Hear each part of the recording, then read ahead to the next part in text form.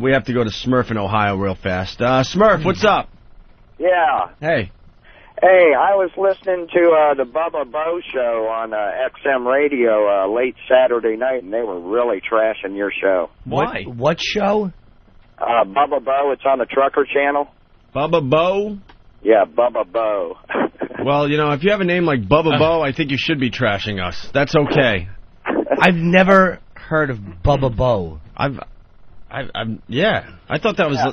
All right, whatever. What was he saying? Well, they were commenting on when Dragon Wagon had called in, and, you know, how you guys were trashing Dragon Wagon. He was trashing Jim Norton and all, and how Jim was going after him.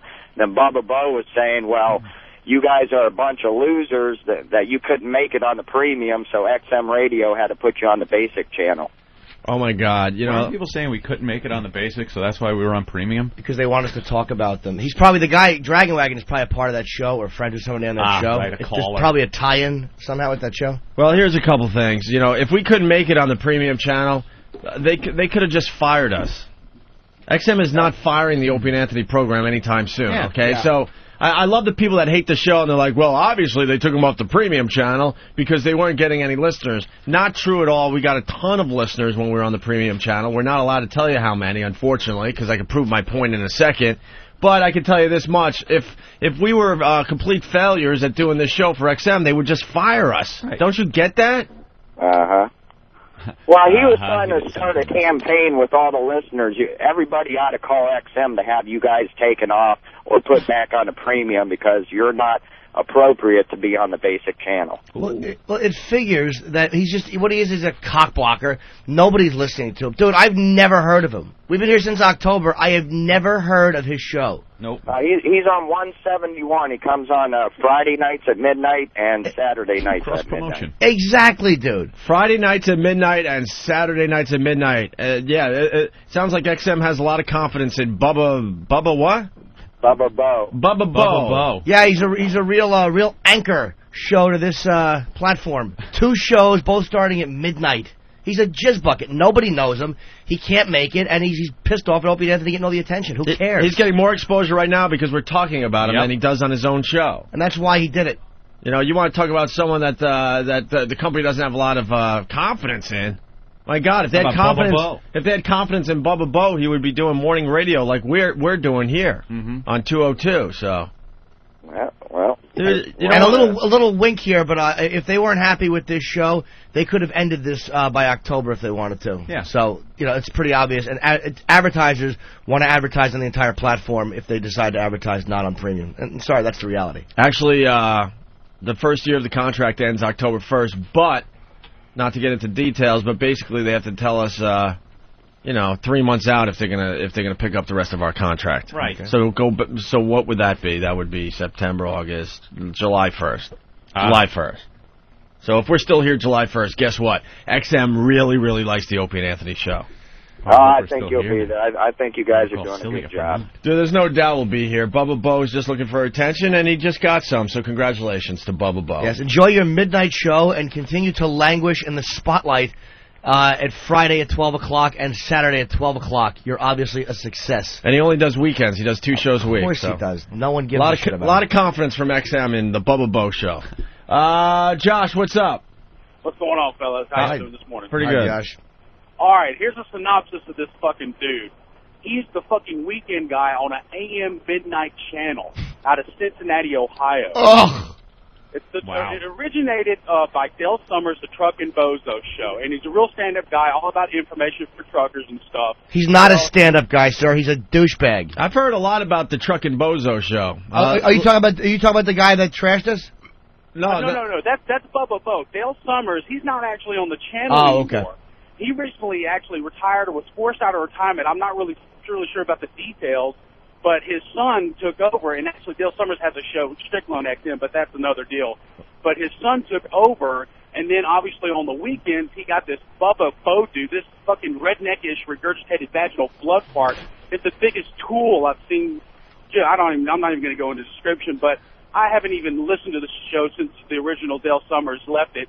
And I've just listened to you guys ever since. I mean, it's a hell of a lot more entertaining. I keep giggling over my hit his baby over there. I got to tell you, I feel sorry for all these people that are jealous of the Opie and Anthony program. I'm sorry that we're getting all the attention. What could I tell you? Oh, please. You know, this pops up pretty much once a month. Another show that's on the XM platform that's jealous of us. I'm sorry that we're getting all the attention. What can I tell you? Yeah. That's probably got to bother them that they spent more money on the studio on the time you were off than he will ever make in his career. That's really got to be upsetting. I'd bash us if I was another show. Of course. We're talking about it. Yeah, right on. We'll probably get some phone callers now next weekend. Some of our fans call up, tell them they love the show, and then say, not you. All that fun. But it's never the type of calls that they think they can handle the calls, and they all think they can handle their message boards being attacked, and they just have no idea. No. They have no idea. If we're failures, why is Elo coming up to New York to hang with us? You can't even address that like it's a real, like it's a possible statement. He's just a jizzbag who wants to be spoken about. He's a fucking failure, and he's on at midnight. Well, you know, a lot of these guys, you know, they're very jealous of the Opie and Anthony program, but they had the same opportunity as Ant and I. They could have put their balls on the line to do a real radio show, but chose to follow some stupid, you know, formula that a dumb program director handed to them and thought they were going to get big doing it that way. And that's just not how you get big in radio. You got to take chances. You got to get fired. Yep. You got to put your ass on the line on a daily basis because, quite frankly, the people that run this radio crap are a bunch of dummies. They don't know what they're doing. If they knew what they were doing, they would be doing their own radio shows. Yep. And as soon as you realize that your boss is a dummy, you're not going anywhere in this business. Most program directors have tried doing their own show. And they fail miserably. Right. So then they figure they can now tell people how they should be doing their show. Yep. For some reason. Program directors in radio are like gym teachers. That's all they are.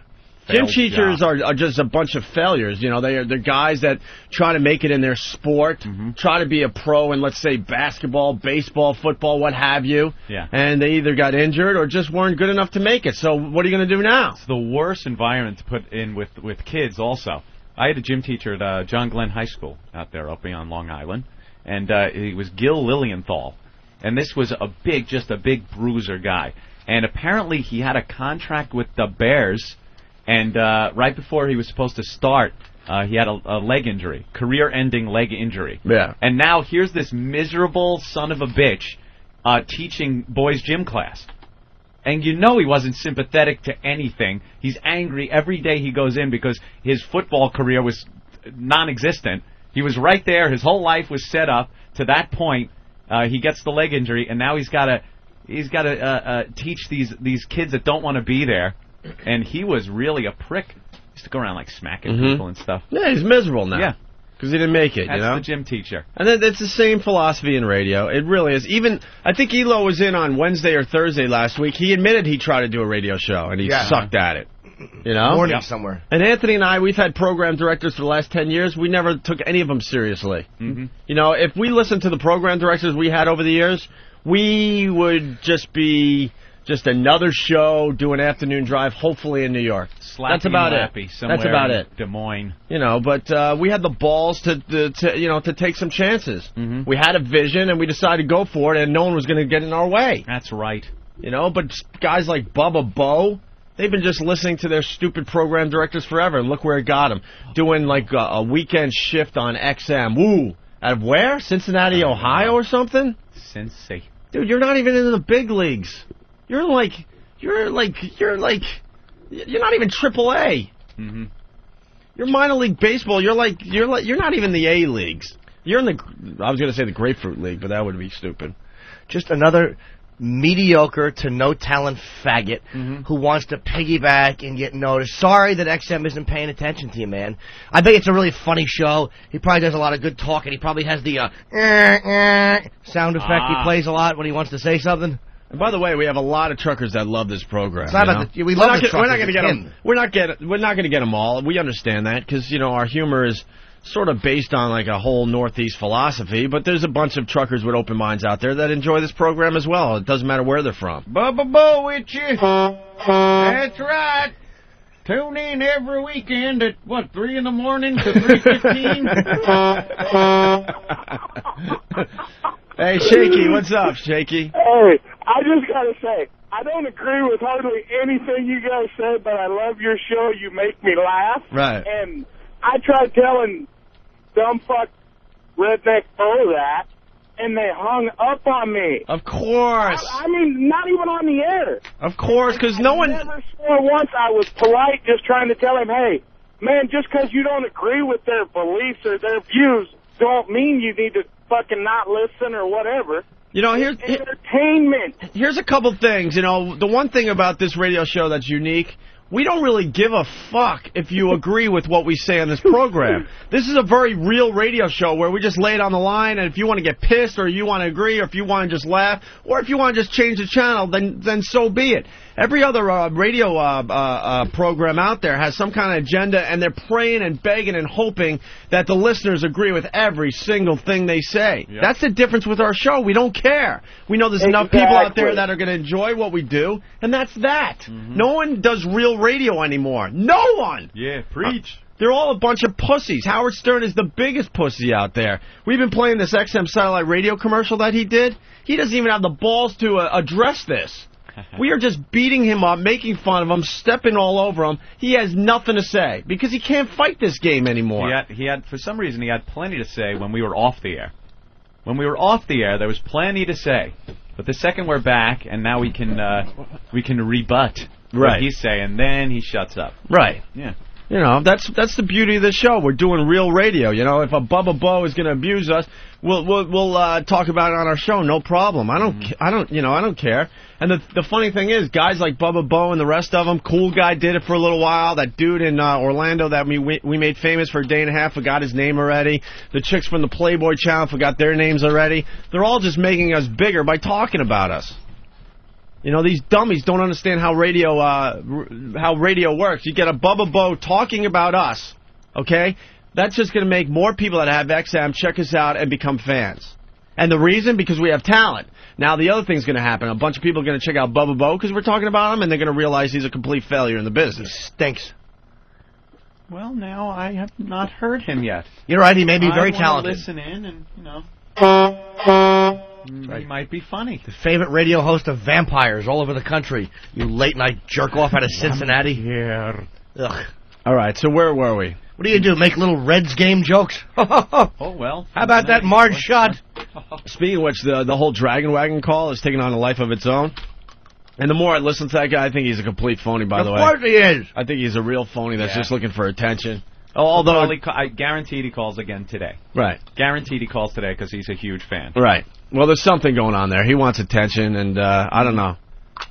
We'll get to the bottom of that. But someone made a flash animation of Norton going after him. Yeah. And I think it's up on FoundYourMusic.com and OpieandAnthony.com. You got to check it out. It's very, very funny. Very funny. That's the beauty of this show. The new version of this show, because I guess the technology's gotten better since we got fired, the listeners are taking our bits, making flash animation, making remixes. They're just going nuts with the production for this show now. It's gotten easier, so more people can do it, so yeah. Find it all over the web now. They're photoshopping like crazy. We talk about a subject, next thing you know, they're photoshopping our faces into situations. Yeah. All that's on whackbag.com. All these websites that we really love and enjoy that are fan sites are all linked on opieandanthony.com. For the new listener, you know, in your free time, you should check some of them out. Hey, Eric, what's Bubba Bo's website? Let's give that out. We don't dump out of other show names on this show. You want to listen to the show? Go ahead. Tune it in. Bubba Bo. What was the station? If anybody knows it, say it again. Friday at midnight, Saturday at midnight. There you go. You got a plug, scumbag. He probably doesn't even have a website. Let me make a blanket statement for this whole program. Ooh. We fear no one. We fear no one on this program. Snuggly blanket. No one. All right? We know.